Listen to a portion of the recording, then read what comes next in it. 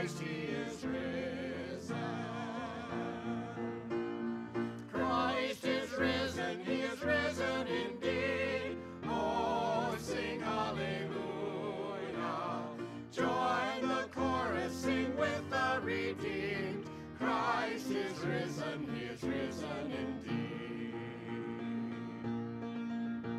Where doubt and darkness once had been, they saw him and their hearts believed. But blessed are those who have not seen, yet sing hallelujah. Once bound by fear, now bold in faith, they preached the truth and power of grace. In pouring out their lives they gained life, life everlasting. Christ is risen, he is risen indeed. Oh, sing hallelujah. Join the chorus, sing with the redeemed. Christ is risen, he is risen indeed. Christ is risen, he is risen indeed. Oh, sing hallelujah. Join the chorus, sing with the redeemed. Christ is risen, he is risen indeed.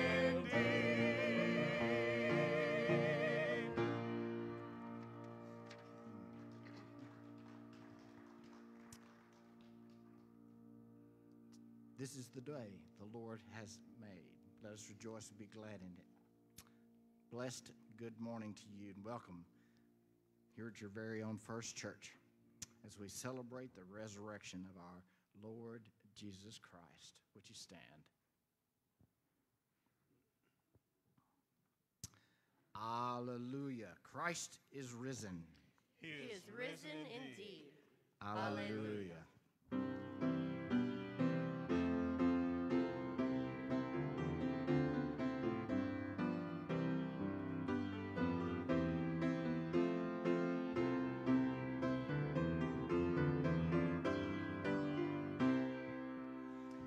Christ the Lord is risen today. Hallelujah. Sons of men and angels sing.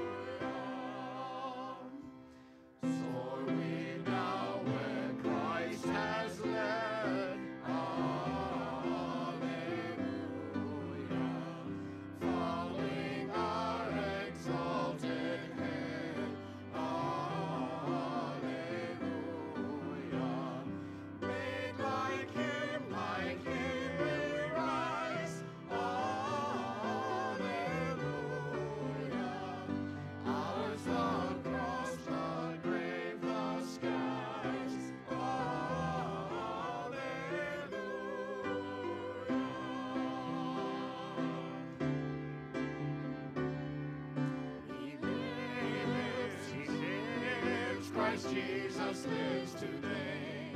He walks with me and talks with me along life's narrow way. He lives salvation to impart. You ask me how I know he lives. He lives within my heart. I serve a risen Savior. He's in the world today. I know that he is living, whatever men may say. I see his hand of mercy, I hear his voice of cheer, and just in time I need him, he's always near. He lives, Christ Jesus lives today.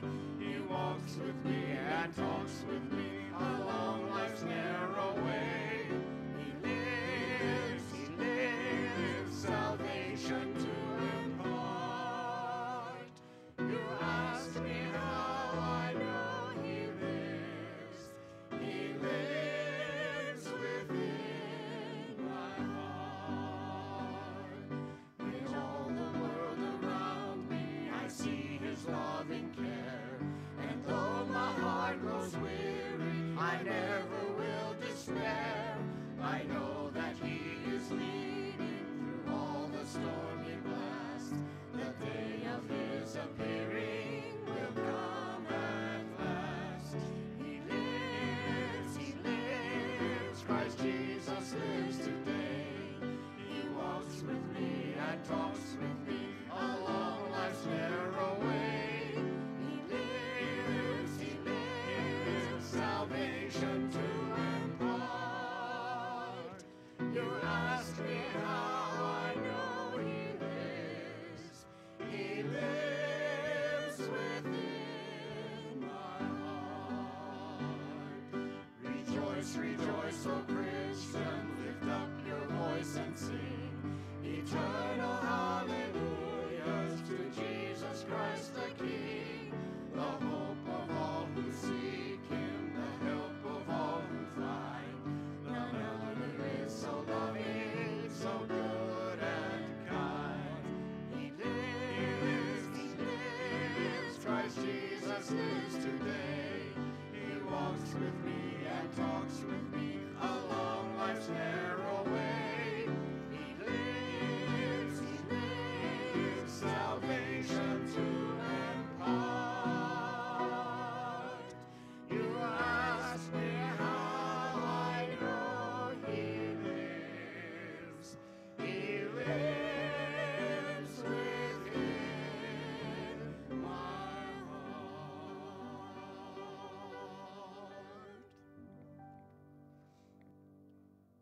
I don't know about you, but I serve a risen Savior. He's in the world today. I know that he's living, whatever men may say.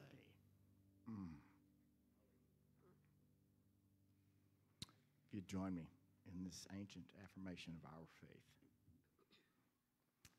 I believe in God the Father Almighty, maker of heaven and earth, and in Jesus Christ, his only Son, our Lord, who was conceived by the Holy Spirit, born of the Virgin Mary, suffered under Pontius Pilate, was crucified, dead, and was buried. The third day he rose from the dead.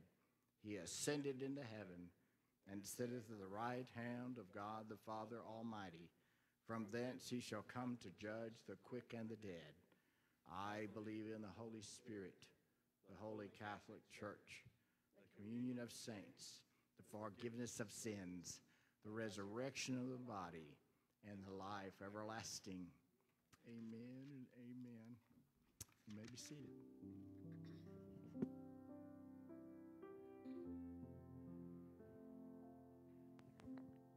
Good morning, church. Happy Easter. So this came up in my Facebook memories this week, and it happened to be about maybe 4 years ago. So Dorothy was maybe 4 or 5, and she probably doesn't remember this.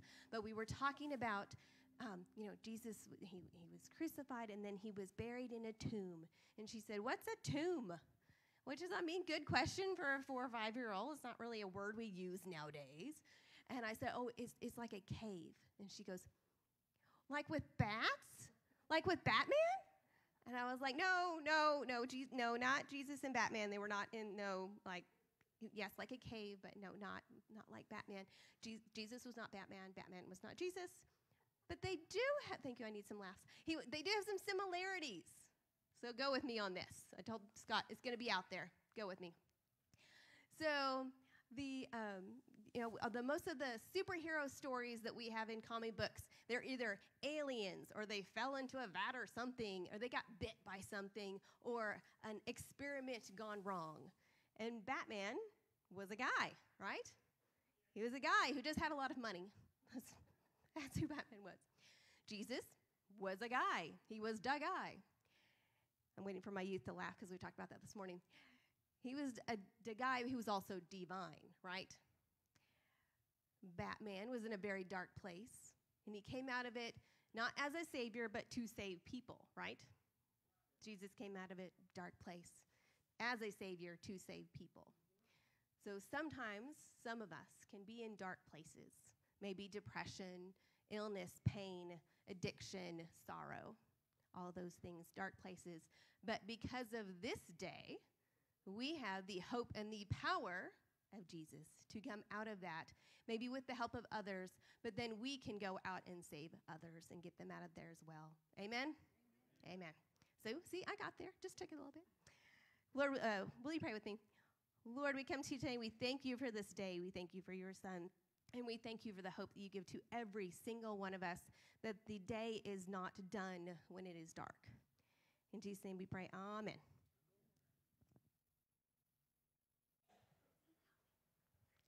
It wasn't too far out there. Good morning and happy Easter to you. Yes. Happy Resurrection Day. Yes, amen. So if you can fill out your attendance, and if you brought family, and just put "and family," that's okay for members. And those of you who are just visiting with us today, we're glad you're here, and we'd love to send you a note next week. But if you're just here for the day and with family, that's wonderful. It's a great time, and so we appreciate that so much. Thank you for joining us.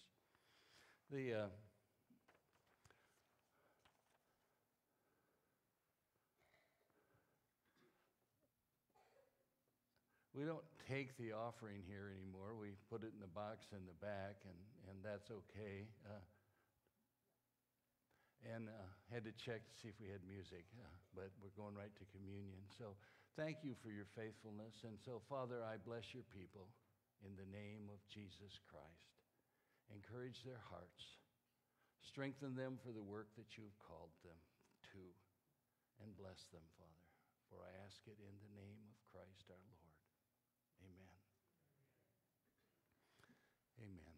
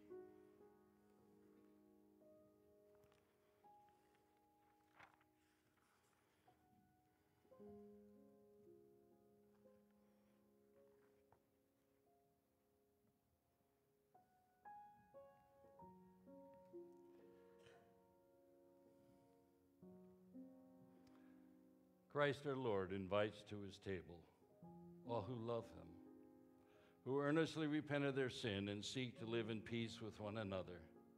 Therefore, let us confess our sin before God and one another. Merciful God, we confess that we have not loved you with our whole heart. We have failed to be an obedient church We have not done your will. We have broken your law. We have rebelled against your love. We have not loved our neighbors, and we have not heard the cry of the needy. Forgive us, we pray. Free us for joyful obedience through Jesus Christ our Lord. Amen. Take a moment and pray in silence and speak to God and listen to his response.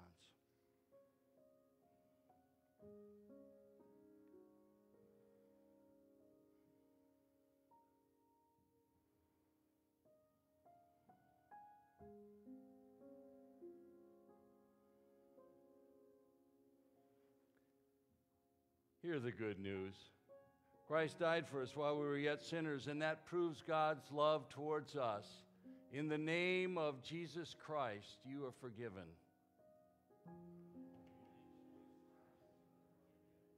Glory to God. Amen.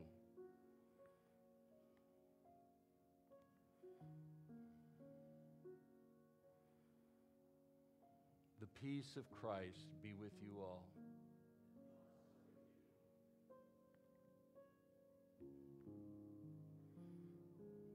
The Lord be with you. Lift up your hearts. Let us give thanks to the Lord our God. It is right and a good and joyful thing, always and everywhere, to give thanks to you, Father Almighty, creator of heaven and earth. And so with your people on earth and all the company of heaven, we praise your name and join their unending hymn. Holy, holy, holy Lord, God of power and might, heaven and earth are full of your glory. Hosanna in the highest. Blessed is he who comes in the name of the Lord. Hosanna in the highest. Holy are you, and blessed is your Son, Jesus Christ. By the baptism of his suffering, death, and resurrection, you gave birth to your church, delivered us from slavery to sin and death, and made with us a new covenant by water and the Spirit. On the night in which he gave himself up for us, he took bread and he gave thanks to you. And he broke the bread and he gave it to his disciples and said, "Take, eat, this is my body which is given for you. Do this in remembrance of me." When the supper was over, he took the cup. He gave thanks to you, gave it to his disciples and said, "Drink from this, all of you. This is my blood of the new covenant, poured out for you and for many for the forgiveness of sins. Do this as often as you drink it in remembrance of me."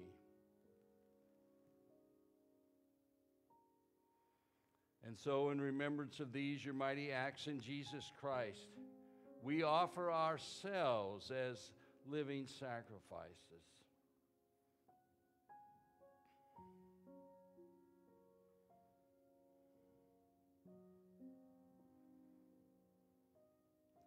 We offer ourselves in praise and thanksgiving as a holy and living sacrifice in union with Christ's offering for us as we proclaim the mystery of faith. Christ has died, Christ has risen, Christ will come again.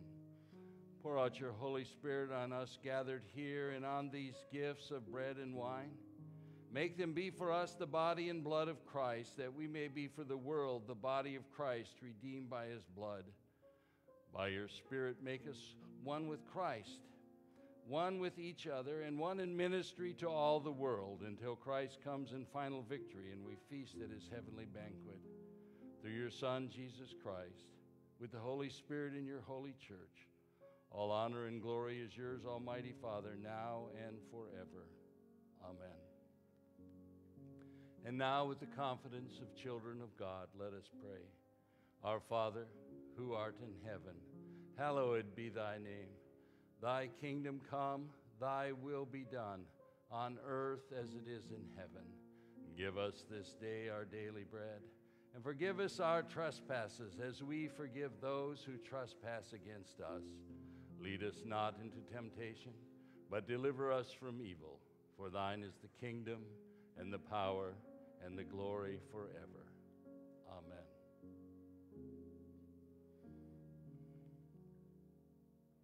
Will those who are going to assist come at this time?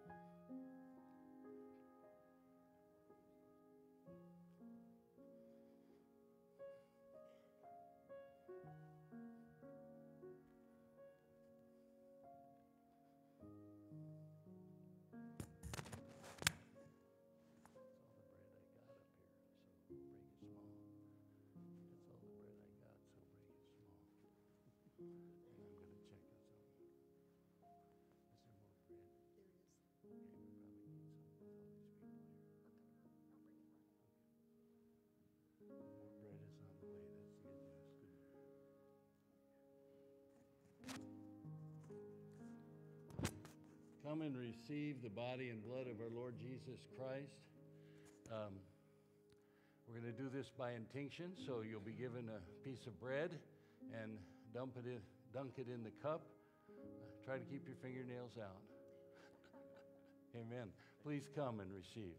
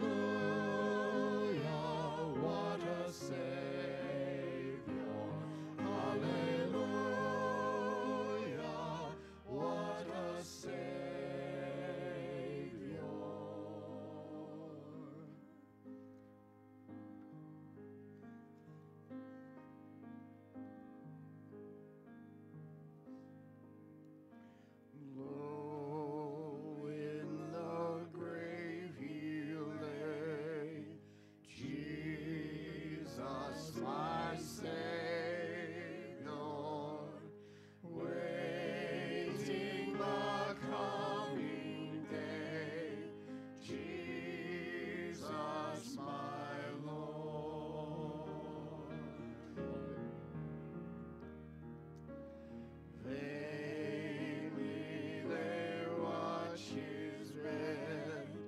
Jesus, my Savior, vainly they seal the dead. Jesus, my Lord. Up from the grave he arose with a mighty triumph for his foes. Stand as you Rose a victor from the dark domain, and he lives forever with his saints to reign. He arose, hallelujah, Christ arose. Death cannot keep his prey. Jesus, my Savior, he tore the bars away. Jesus, my Lord. Up from the grave he arose with a mighty triumph for his foes. He arose a victor from the dark domain, and he lives forever with his saints to reign. He arose, hallelujah, Christ arose.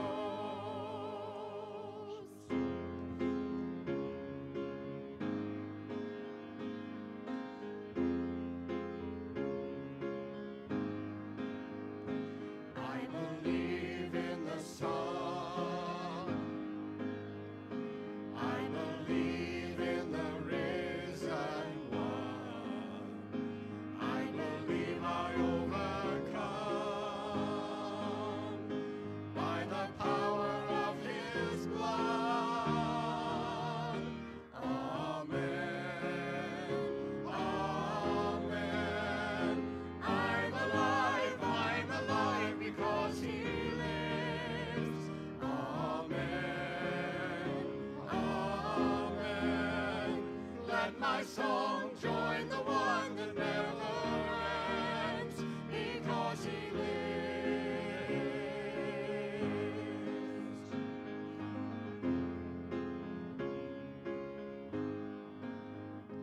I was dead in the grave.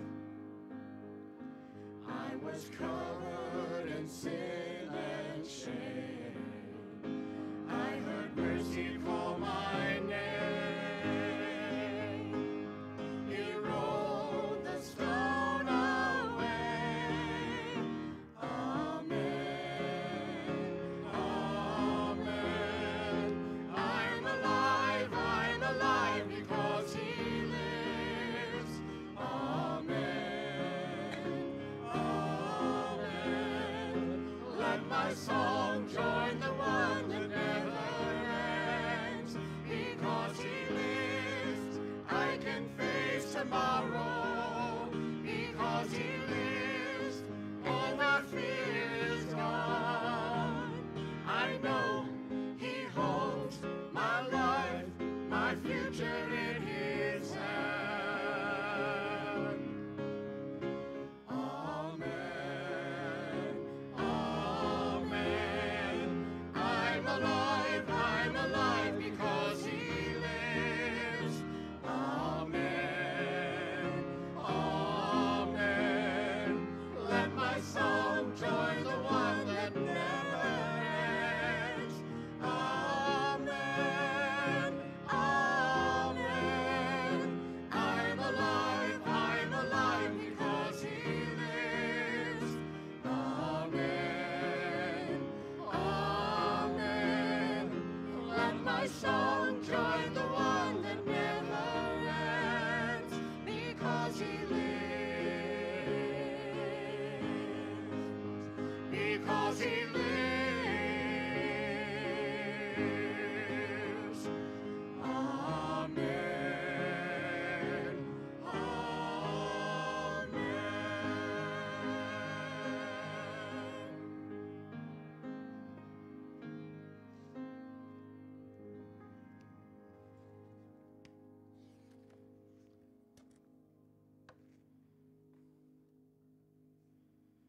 Amen. You may be seated.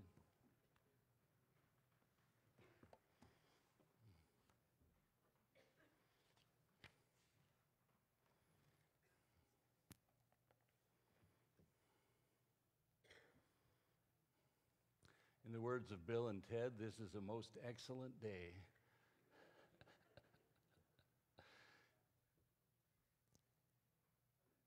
Hear the word of the Lord. After the Sabbath at dawn, on the first day of the week, Mary Magdalene and the other Mary went to look at the tomb.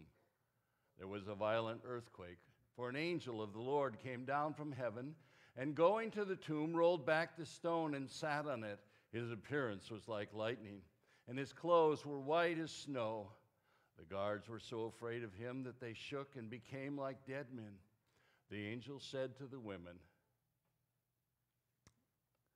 isn't it interesting?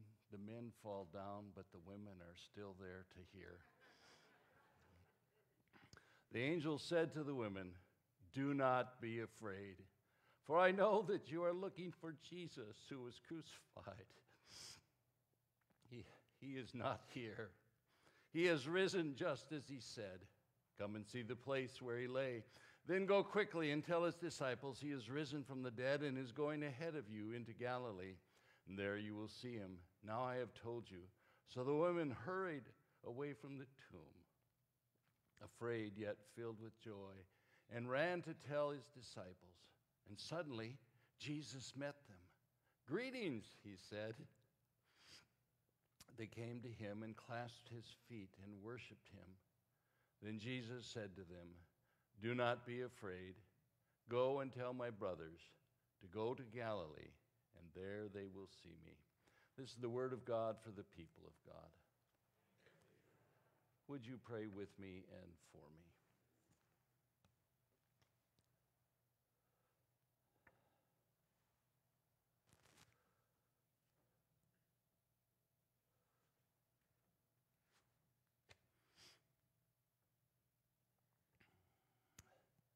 Father, may the words of my mouth and the meditation of my heart be pleasing in your sight, O Lord, my rock and my redeemer.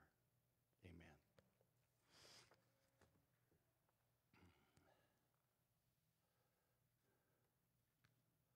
You know,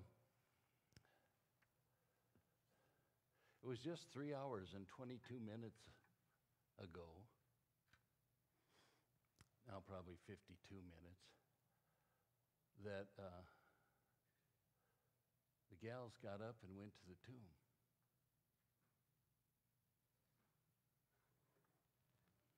And so we've gathered here today to celebrate the raising of Jesus Christ from the dead.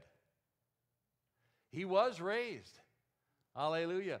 At dawn of the new week, the bright light of the sun, the brilliant light of the angel, and the glorious light of the risen Savior greeted the world.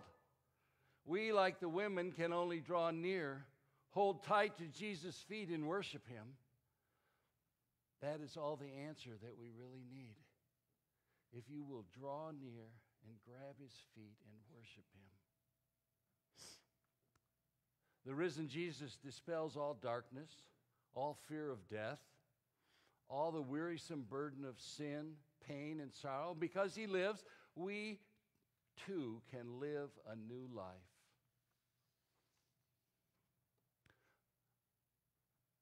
The light of the gospel of the kingdom of heaven was not extinguished with Jesus' death.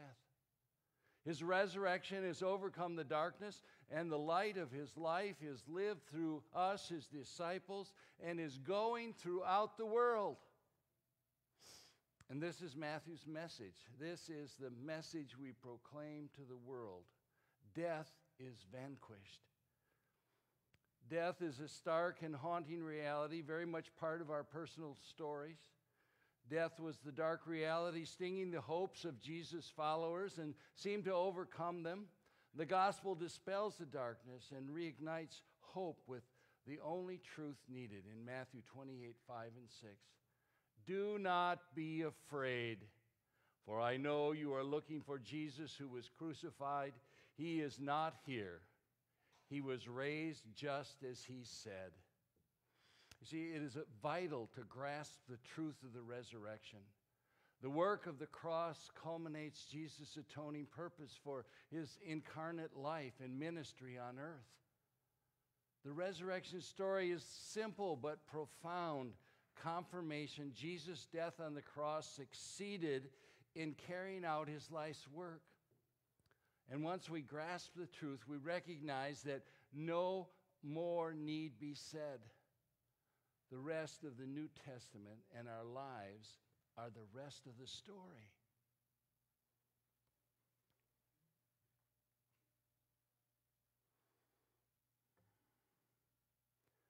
And so I pray that the Holy Spirit will bring the fullness of the resurrection power that we now stand in our hearts to transform us and in our minds to renew us, so we may follow the Lord Jesus Christ wholeheartedly, in word and in deed. Romans 5:1-2 puts it this way.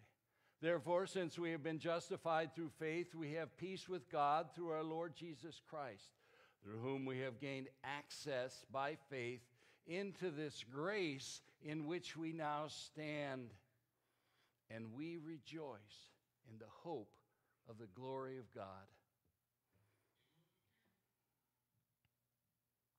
Because Jesus lives, we can live victorious as well as Jesus. We can live as victorious as was Jesus' own resurrection. We too have been raised with him in newness of life, Romans 6:3-4.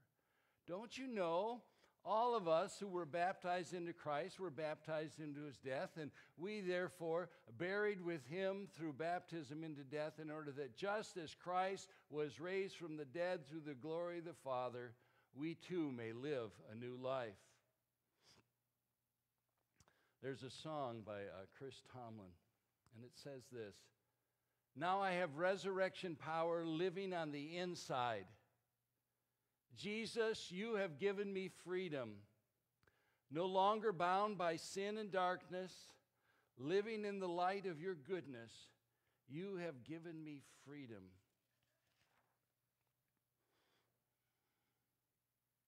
You see, the resurrection power that we're celebrating today and that this song speaks of has two effects on us as believers. It provides hope for our future physical resurrection.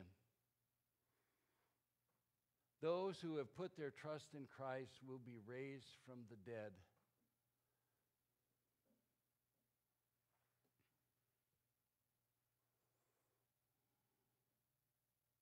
You see, if Christ has been raised, then we who are in him will be raised as well.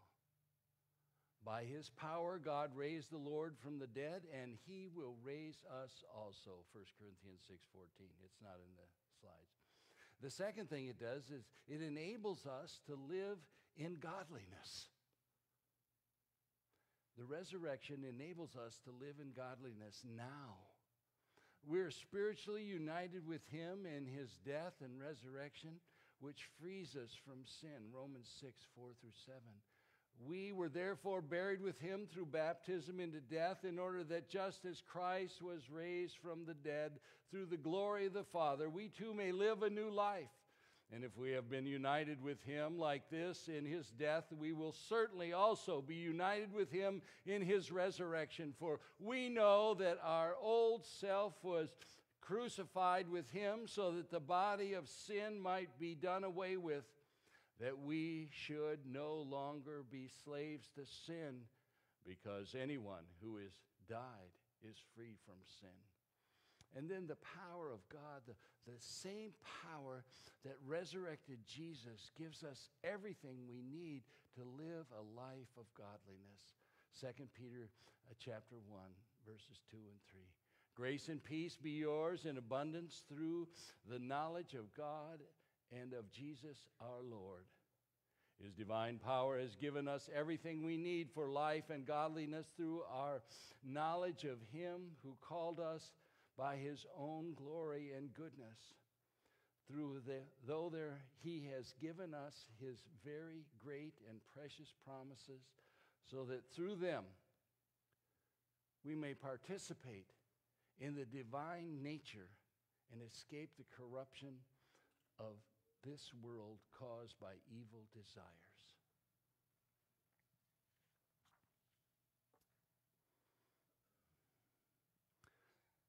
The resurrection is the confirmation. The darkness of death has been conquered, and Jesus offers the beginning of new life for all who dare to follow him. Romans 1, 2 through 6. The resurrection of Jesus fulfills the deepest hopes of humanity. By the resurrection of Jesus Messiah, he is declared with power to be the Son of God.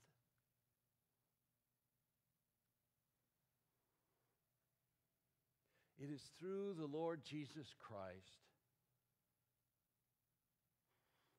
regarding God's Son, who through the Spirit of holiness was declared with power to be the Son of God by his resurrection from the dead, Jesus Christ our Lord, we receive grace to call people to the obedience that comes from faith, and you also are among those who are called to belong to Jesus Christ.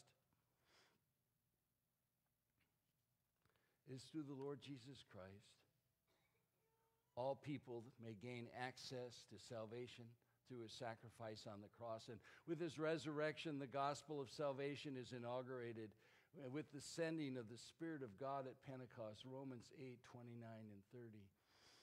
In his life, death, and resurrection, Jesus is the pattern for those who will be regenerated and transformed into the image through faith in him. Romans 8, 29 and 30. For those God foreknew, he also predestined to be conformed to the likeness of his Son. God has predestined you as believers in Jesus Christ to be made into the image of his Son, that he might be firstborn among many believers, brothers and sisters, and those he predestined, he also called, and those he called, he also justified, and those he justified, he also glorified. 2 Corinthians 3:18, and we, who with unveiled faces all reflect the Lord's glory, are being transformed into his likeness with ever-increasing glory, which comes from the Lord, who is the Spirit. Jesus, the crucified one, lives as the risen one. The angel's message to the women designed to dispel the darkness of the pall of death held over them. They witnessed firsthand Jesus' death on the cross and his body being carried away and placed in a tomb. They come to prepare the body of him whom they had hoped was the coming one, to whom John the Baptizer pointed, but who is now merely Jesus, the crucified one. And as they approach the tomb in the murkiness of dawn, an earthquake rocks the area. The stone is discovered rolled away. Fearsome Roman guards lie like dead men on the ground, and a brilliant angelic figure appears to them. And the angelic figure says, Matthew 28:5, "Do not be afraid, for I know that you are looking for Jesus who was crucified." This angel then dispels the fear of the women, of Jesus' followers, and for all of history with these words, 28:6, "He is not here. He was raised just as he said. Come and see the place where he lay." The resurrection of Jesus bodily, physically, is held out as the only hope against uncertainty. You see, it's important to see the relationship between resurrection and crucifixion. Matthew has demonstrated the powerful significance of the cross, and he does not negate the fact. Although the angel announces Jesus was raised, this doesn't mean that he was uncrucified. Rather, Jesus is no longer in the crucified state. He is now the risen one. 1 Corinthians 5:17 through 19. And if Christ has been raised, if Christ has not been raised, your faith is futile. You are still in your sins. then those also who have fallen asleep in Christ are lost. If only for this life we have hope in Christ, we are to be pitied more than all men. And verse 20 says, but Christ has been raised. Without the resurrection, we who believe in Jesus are to be pitied and are hopeless, for the crucifixion in and of itself was not effective. The crucified one is victorious because he is the risen one.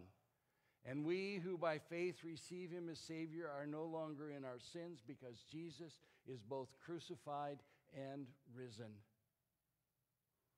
Matthew teaches us how vitally important it is to maintain a resurrection perspective in life.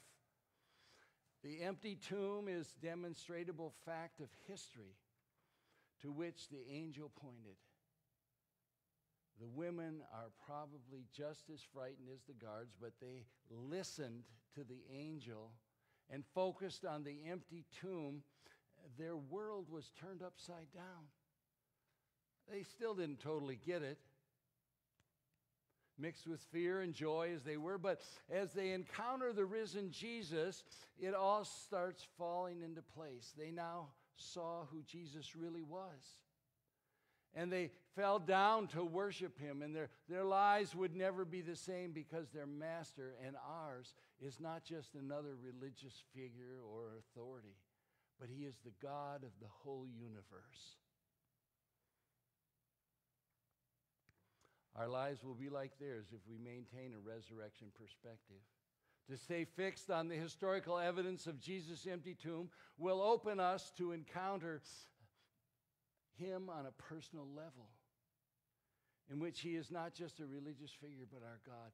Matthew wants us to know Christianity is an historically based faith in which we find the credible evidence God has entered history in the person of Jesus Messiah. And between the crucifixion and the resurrection, it must have seemed to the disciples as if things were coming to a tragic close. However, the reality is their discipleship to Jesus was being prepared to be infused with new reality. Likewise with us, the reality of our discipleship experience is grounded and gets its starting point from Jesus' resurrection. As we learn to view life through the empty tomb, it puts everything else into perspective. Our lives take on an eternal perspective so that we can put our priorities of time and finances and success in line with God's will for our lives. And likewise, our families become a shared life with a fellow disciple of Jesus as we support each other to fulfill God's calling for us individually and collectively. Similarly, whether it is the illness of our parents, the death of our child, or our own sudden battle with cancer, the empty tomb puts all our sorrows into perspective. Because we know Jesus lives, we can face tomorrow and plan for an eternity with him. The resurrection shows ultimate power. Jesus, who was seen as unable to save himself, is now the recipient of a power that raised him from the dead. And his resurrection is accomplished by an earthquake, an angel, and a huge stone removed from the tomb entrance. But those flexings of divine muscle pale next to the resurrection itself. In fact, there is no power like this known to any human. We have much power as humans to do good and much to do evil. And we've experienced that, and we're seeing it happen in the world. But with all that power, we do not have the power to raise someone from the dead. It took the power of the Godhead to raise Jesus. And that is but a portion of his power as he exercises all authority in heaven and on earth. Romans 8:11. The risen Jesus indwells each of his disciples by the Holy Spirit. And this is the kind of power available to us to live the kind of discipleship to which he calls us. Romans 8:11, if the Spirit of him who raised Jesus from the dead is living in you, he who raised Christ from the dead will also give life to your mortal bodies through his Spirit who lives in you. The Apostle Paul writes in Ephesians 1:19 through 21, I also pray the eyes of your heart may be enlightened in order that you may know the hope to which he has called you, the riches of his glorious inheritance in the saints, and his incomparably great power for us who believe. That power is like the working of his mighty strength, which he exerted in Christ when he raised him from the dead. And that same power is working in you and I if we have Christ in our life.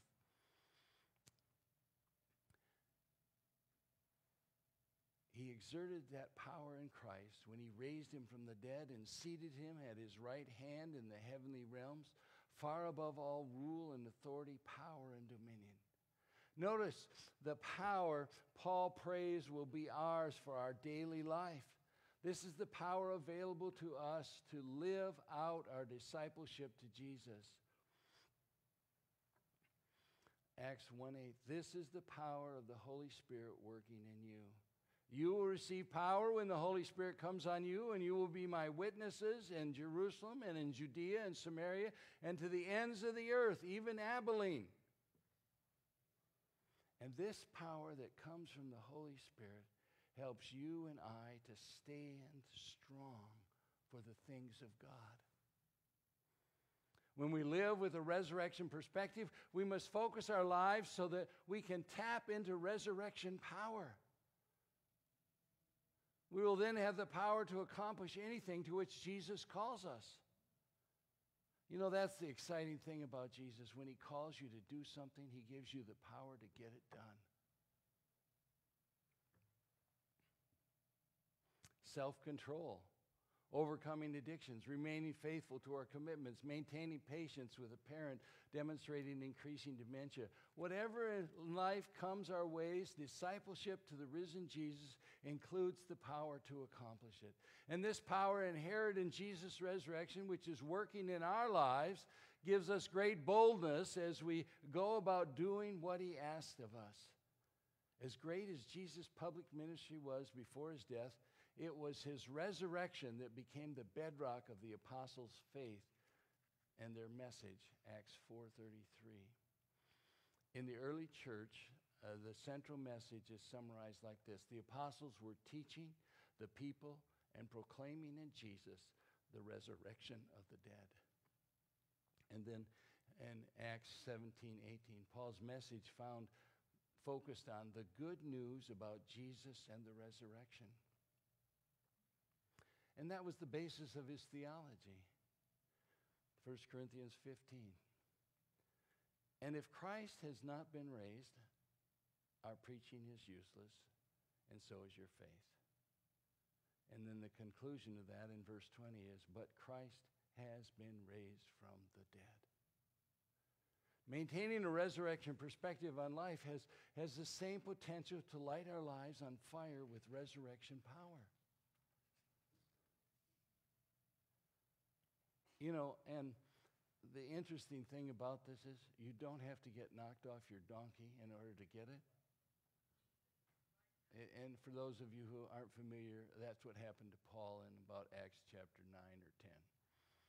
He was on the way to Damascus, and this bright light came, and he fell off, and he was blinded, and he went into town, and he got prayed for and received the Holy Spirit and was healed.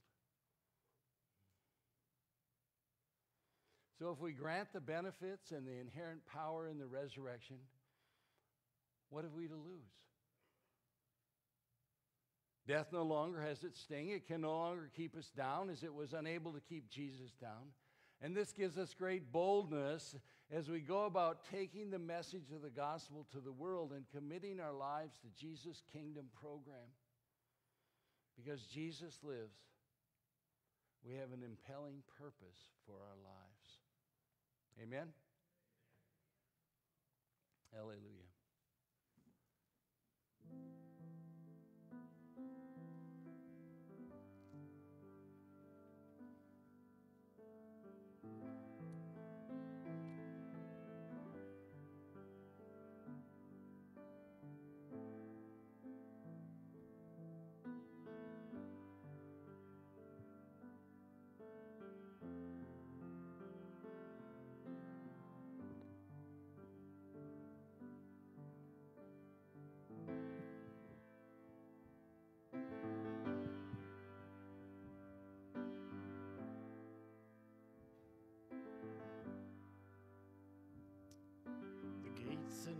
doors were barred and all the windows fastened down. I spent the night in sleeplessness and rose at every sound, half in hopeless sorrow and half in fear the day would find the soldiers breaking through to drag us all away. Just before the sunrise, I heard something at the wall. The gate began to rattle and a voice began to call. I hurried to the window and looked out into the street, expecting swords and torches and the sound of soldiers' feet. There was no one there but Mary, so I went down to let her in. John stood there beside me, and she told us where she'd been. She said they moved him in the night, and none of us knows where. The stone's been rolled away, and now his body isn't there. We both ran toward the garden, then John ran on ahead. We found the stone and the empty tomb just the way that Mary said. But the winding sheet they'd wrapped him in was just an empty shell, and how or where they'd taken him was more than I could tell. Well, something strange had happened there, but just what I didn't know. John believed a miracle, but I just turned to go. Circumstance and speculation couldn't lift me very high, 'cause I'd seen them crucify him, and I saw him die. Back inside the house again, the guilt and anguish came. Everything I'd promised him just added to my shame. When at last it came to choices, I denied I knew his name. And even if he was alive, it just wouldn't be the same. Suddenly the air was filled with a strange and sweet perfume. Jesus stood before me in the room. Jesus stood before me with his arms held open wide, and I fell down on my knees and just clung to him and cried. He raised me to my feet, and as I looked into his eyes, love was shining out from him like sunlight from the skies. Guilt and my confusion disappeared in sweet release. Every fear I'd ever had just melted into peace.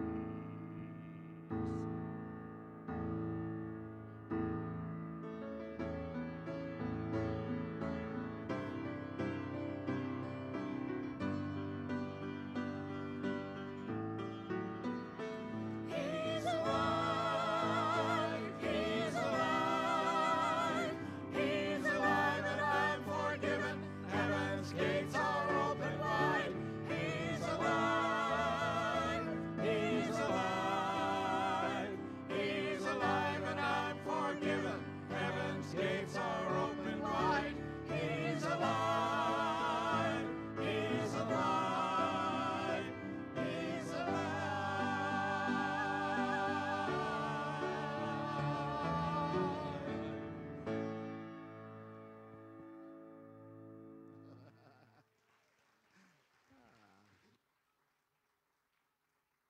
Hallelujah. He is alive. Amen. Amen. Thank you. Just a word of direction. The lilies up here have tags on them for our at-home people.